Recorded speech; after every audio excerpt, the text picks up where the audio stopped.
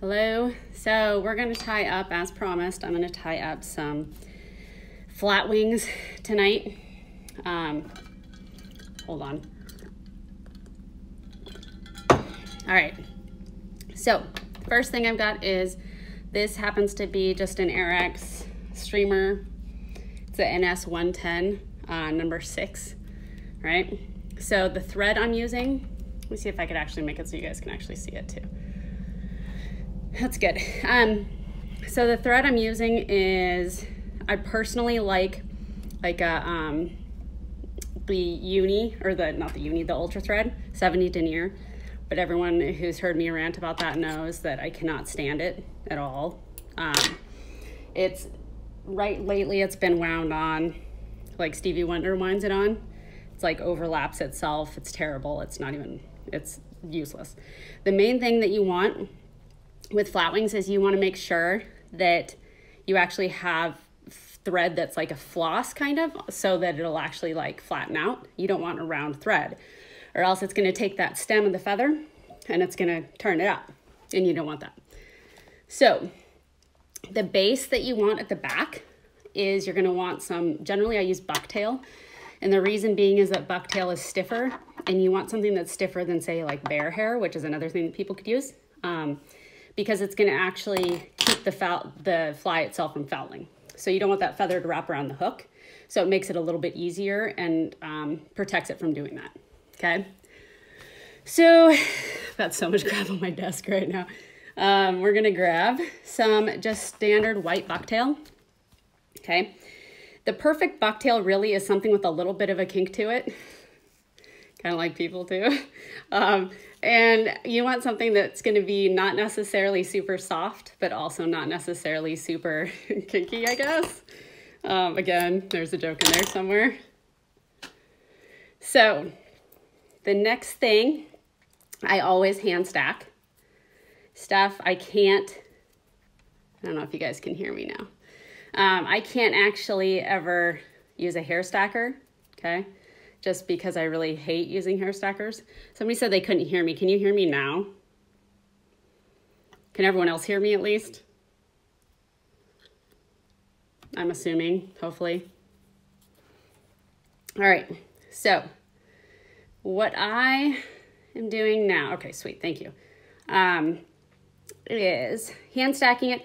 I want to make it so it's not perfectly even. You don't want it like you would with like, if you're going to tie like a spun deer hair or something or other, you don't want that. You want it to be kind of a little bit uneven. You don't want any like super, super long hairs, but you also don't want them completely even across the back. So you want to make sure that it's not as long as the longest feather you're going to have in there as well, or the shortest feather either. So you want to make sure that you're going to end up having it so that your feathers will still easily get beyond this. I generally start with about 1.5 lengths of the hook shank length. And I take my thumb and I do that just to kind of spread it out so that it kind of goes and forms like a dome around the actual hook back, so that it will keep that feather from fouling. So the next thing you want is ideally, sorry, as I'm diving down to the floor to get my feathers, I just spread them all out on the floor so that I could see them. And I don't know if it was the best things, but I at least didn't wear a low cut shirt because that would have been disaster. At least, thank God I checked beforehand. So next thing up is, ideally you would use a streamer neck, because streamer necks are going to be stiffer and you want it to be concave. Okay.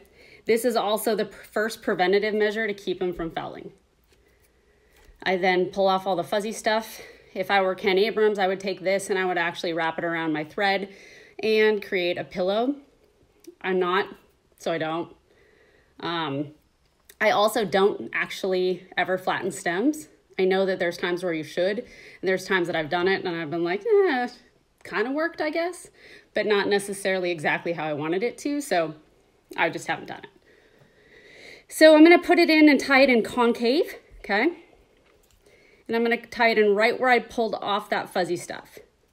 The key is you want to tighten on the upturn, and you want to kind of pull and push and pull the stem a little bit just as you do it to keep it from turning. You want to make sure that when you do that, it's not moving. When you do that, it's not moving, it's not spinning. Great. Now, another step you could do is you can use UV product like Flow from Loon. You could use the Deer Creek, which is what I'm going to be using. Any of the thin or fine UV products, you can add a drop right there, and it's going to actually add some durability to the fly, which is good. It's not going to keep it from moving the way you want it to. It's just going to add a little bit of longevity to it. The thing that's tough is that most people add that and think that if their feather's already turning, they put it on there thinking it's going to save it. It's not. No amount of glue is ever going to save that feather from turning. So you want to make sure that you still have it solidified so it's flat before you put this on, okay? So put a drop of that on there. Hit it with the light. Okay. Now, the key with Flatwings is to make sure that you have some flash in between every single feather. Candy Abrams would say, I believe it's 2 pieces of flash of in between each one. The other key is that you want to make sure that you're making it longer. It needs to be longer than the longest feather you're going to be using. So I kind of have to guess. Just don't cut it until you're done, okay? So I put a little bit of flash on there. Next, we're gonna do some more here. I've got a bunch of blue saddles. So these are all ones I've dyed at home on my own.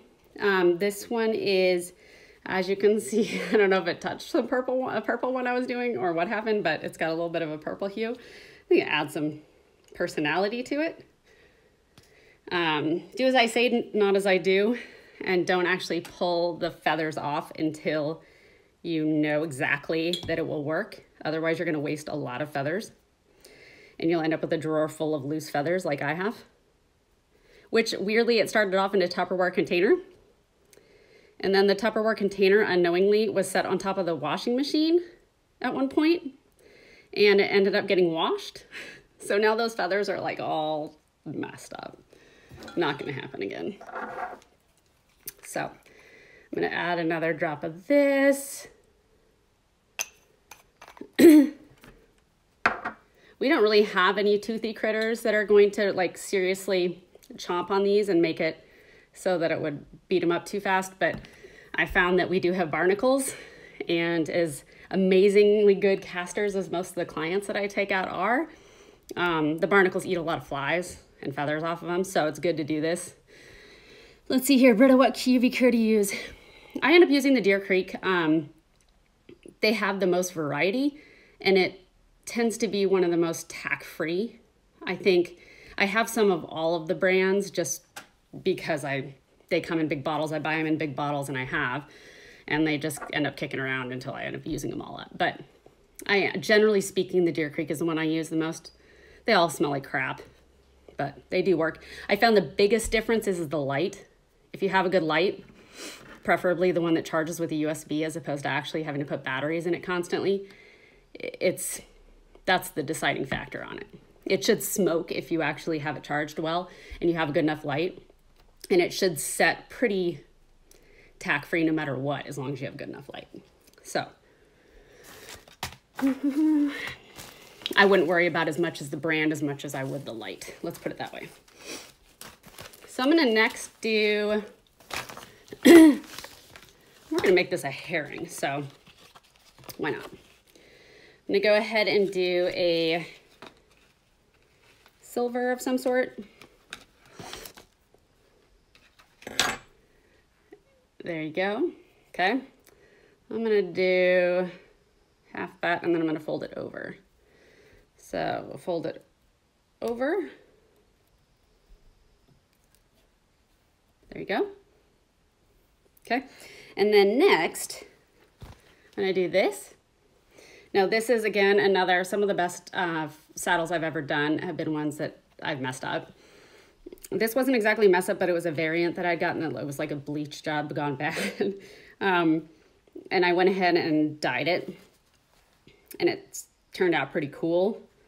I don't know how many herring have really messed up brown spots all over them, but who knows? I think it's cool, so the fish should think it's cool. So now we're going to do a blue. Generally, a lot of the actual flatwings that you're going to see, the traditional flatwings, you're going to find that they are in or have most of the feathers at the front station, which is the next station up here that we're going to do, as opposed to at the back, which is what I'm doing. However, I don't like doing that because it ends up fouling those more than anything. So I'd rather do 1 or 2 feathers at the most at the front and do the most at the back. Okay, so now we've got 3 feathers. Let's keep going because we can. I'm gonna do more flash. Could do a blue from here. Couple blues. If you're wanting to get a discount on flash, get the kind of the blends. It's got some of each one in there, and then you can go ahead and use multiple or pick out which one you want, as opposed to getting stuck with one of everything and having like a lifetime supply depending on how much you tie.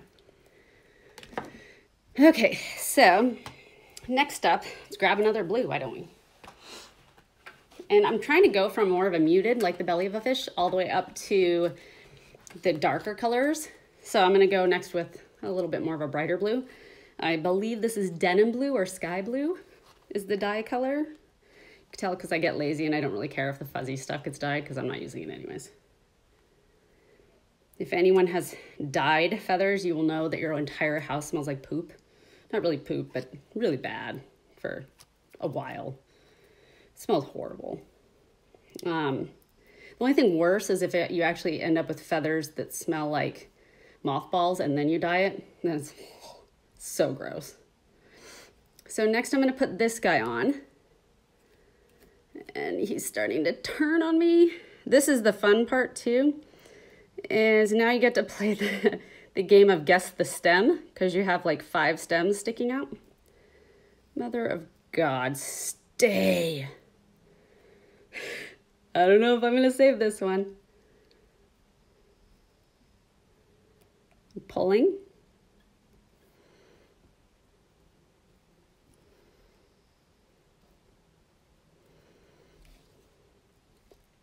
All right. For any of you guys who have watched actually Tiger King, you know the language on there does not compete with me when I'm tying flatwings sometimes. And I'm trying to be on my best behavior because I know that, say, my mom could be watching this at some point. So there you go. There could have been a lot worse language coming out just now. But I got it. We saved it. So let's see here. So there's his butt. It's all done. Now what we're going to do is I'm going to go ahead. I left all this crap in here. I'm going to go ahead and I'm going to tie that down until I'm about 1/4 of an inch behind the eye. But again, I don't know distance and length well, so it's totally guessing. All right. Now I'm going to go back over here. And I'm going to do my Lagarten. This is the flat braid. I love the colors that they have. They have some really good ones. This is just straight silver because it's in front of my face right now. So this is also, let's see here. I do have more teeth than Tiger King. And then what's his name? I forgot which one it was on there. But the guy, he got more teeth now. I don't know if you guys saw, for anyone who's seen it. He did get new teeth apparently recently. The one dude that was, I don't know if he was married to him or not, but anyways, I'll shut up about that. Obviously, I had a binge session of watching all that. So I take the flat braid and I actually use it. Bill's body braid, awesome stuff, would totally work too. I take it and I wrap and tighten so that it's actually a third amount, like method of locking in these feathers and keeping them from falling out.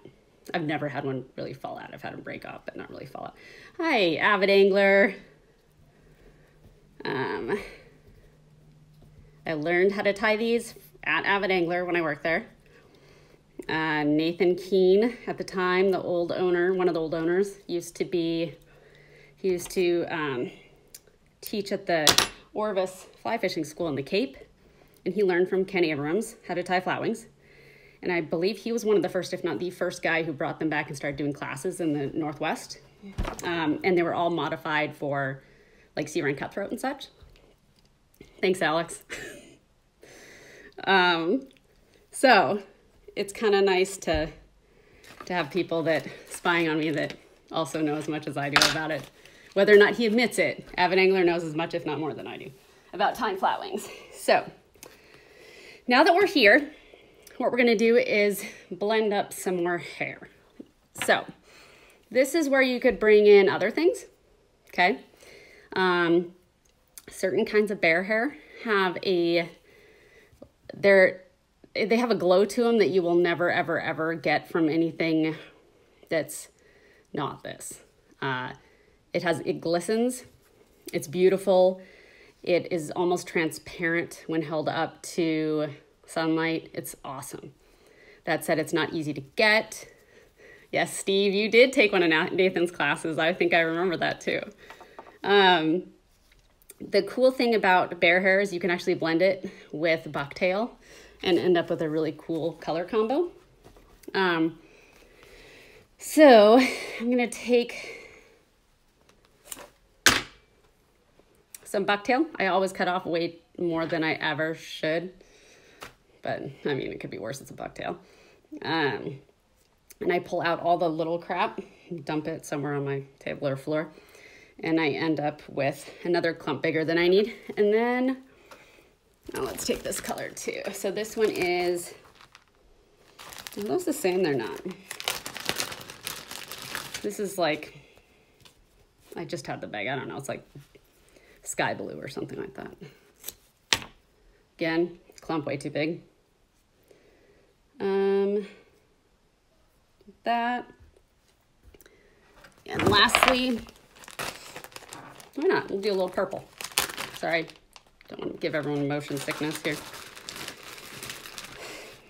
I don't know why they do two hairline. Hopefully one day we'll explain this to me, but I think it's maybe I don't even know. Lately I've been getting two of them in packages and I don't know why.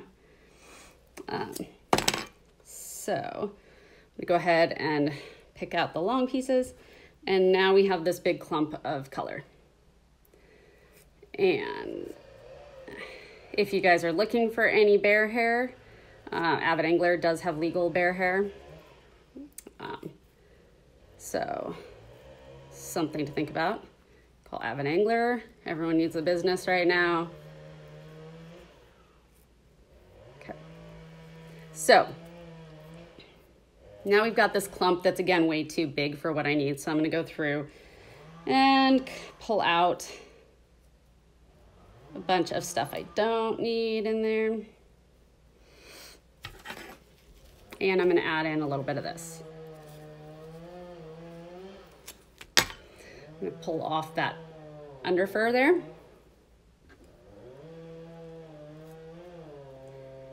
And now it's good combo.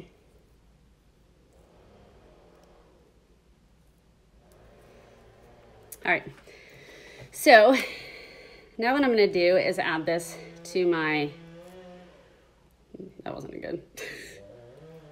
I'm not blind and I'm not drunk, so I shouldn't have done that. All right, so I'm gonna add that there.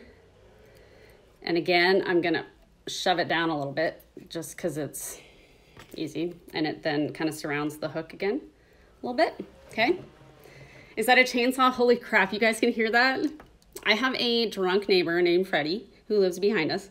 He's not always drunk, but I swear he is most of the time, if not on something else, I'm not sure. And he literally, I don't know if he's gonna have any yard work or left by the time he's done. He was like up 60 feet up in a tree in a fir or cedar today, and like chopping limbs off. People are going crazy inside right now, like super crazy. Justin's cut down half the trees in our yard and then left them in the yard. So now we get to go back out there and try and clean them all up. Anyways, you never know what you got to do. I get bored and I paint. Justin gets bored, and apparently most men decide to chainsaw. So it's what you do. Yeah, it's not a chainsaw massacre yet. However, now we need to rent a, what is it? The tree, one of the, I'm having a brain fart. we have to rent one of the things, what the hell is it called? That chops up trees. So, and that thing is the thing that I'm probably gonna end up killing myself with, trust me. So, let's see here. Now I'm gonna take, you have two options at this point. Thank you, a chipper. Not so hard, can't figure out why I couldn't get it. Stump grinder we don't need yet. We manually did it and broke like 5, well, we broke like 5 rakes as first and then 2 shovels. So it's been a fun one. So now we also have blackberry bushes that are like, the vines are like that. It's really bad. Drinking and chainsawing is always one more entertaining, I guess. As long as you keep the animals and the kids inside, you're totally safe. So now what you can do is you have 2 options. This is my typical like guide flatwing, and it's just, I say that because it's the lazy man's flatwing, or woman, I don't really care, I'm not that person. But you can either stop here and add like peacock curl to it, or we could sit there and we can add a couple more feathers. I'm gonna stop here and I'm gonna add peacock curl to it so that people don't have to sit here and look at my face and listen to me talk for like another hour, so I could still tie another fly and get it in, okay? So, here we go. I'm taking, 4 pieces. Kind of want to make them somewhat face the right direction so that they're all pretty and they curve down. I think it's really important to add peacock curl to flies, especially flatwings, just because it gives them a spine, which is really natural on a fish. I'm gonna actually lock that down because that's the right thing to do. Tie that off. Now what I'm gonna do is you have 2 options with the throat of it because we need to do that as well, okay? So you can either do this, which is take the under fur of the bear that you cut and like pulled out.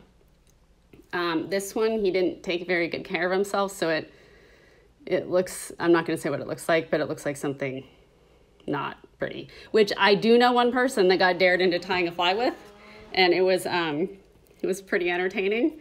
So I'm not going to name any names. He may have won a bet or 2 with it. He's never going to live it down. Okay. Up in Alaska, we were dared to tie a fly or catch a fish on a fly that with like just crap that we'd found kicking around. And I ended up winning $1,000 by catching a coho on a, don't worry, it wasn't used, but a tampon applicator with like a hook strung through it and a hook on the end. It was one of the more entertaining things to watch pop on the surface, but there we go. All right. Supposedly the other one did catch fish too. I don't know. Pink belly, we could do that, but I don't know if I have any pink close by. So you're gonna have to imagine it pink for now. If you wanna add a little bit of excitement to it, you could do ice dub in minnow belly. It's one of my favorite things ever. So we're gonna do that because this polar bear here didn't take good care of itself and it has gross looking hair for the underfur. So what I do is you don't wanna have it too fluffy because it's gonna end up making it want to possibly turn if you don't have a heavy enough or proportionate hook. So I generally take it, I hand stack it. For those of you who watched my last podcast or my last video too, you'll notice I still haven't changed my nails. So I'm sorry, you're never gonna get nice nails from me, I don't think. So there we go. What I do is I take it, it's pretty long fibers anyways. I take it and I place it right there. And then I take it and I fold it. And I tie it down, okay? There you go. So now we've got this perfect little bait fish shape. Couple options now as well. We can go with, there it is. Sorry, I don't mean to do that to everybody. There we go. Okay, so we could do jungle cock, which it works well. You can still buy it legally as well. Depends on what country it's going to ship from. So you got to watch that. The annoyance is I'm out of a lot of the good sizes on this. The reason I use jungle cock versus bait fish eyes on certain flies is they make them like sand eels and things like that. You want them to be really, really streamlined. and it looks better. I think they fish way better with jungle cock on them. That said, for something like a little herring like this, I'm gonna go ahead and use standard 3D eyes because, again, I don't really have good sizes on the jungle hawk and it's not necessary on herring, so why waste it? So, don't get me wrong though, they do look good on herring. Just not on this herring. So I'm gonna whip finish.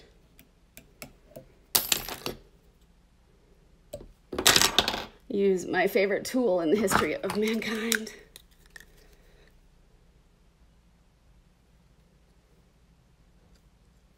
Cauterizer. Smells so bad. All right, next up, eyes. Do I ever use all black eyes? I have. You know, actually the last one that I think that had really good, mostly black eyes was Clear Cure Goo, I think it was. They had that one that was in Raven that I was obsessed with. It was the coolest eye ever. And then those guys went out of business and it really sucked because I really loved that eye. That said, now these guys are just the fish skull or flymen living eyes. These are going to be if you're ordering from Hairline, I believe this is 5LE1. No, 5LE4. So it's size 5, living eyes 4 is the code. Which is sad that I've memorized all of those. Okay, so there's the eyes on that.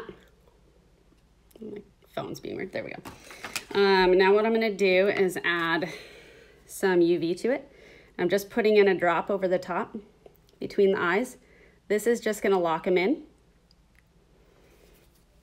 It's apparently going to blow a bubble too. Now I'm going to take my light and hit it with the light. I missed something with this. It's gonna drive me nuts. There we go. I'm not a perfectionist. God, that smells so bad. But every once in a while I get really annoyed with certain stuff. Like little fuzzes coming off.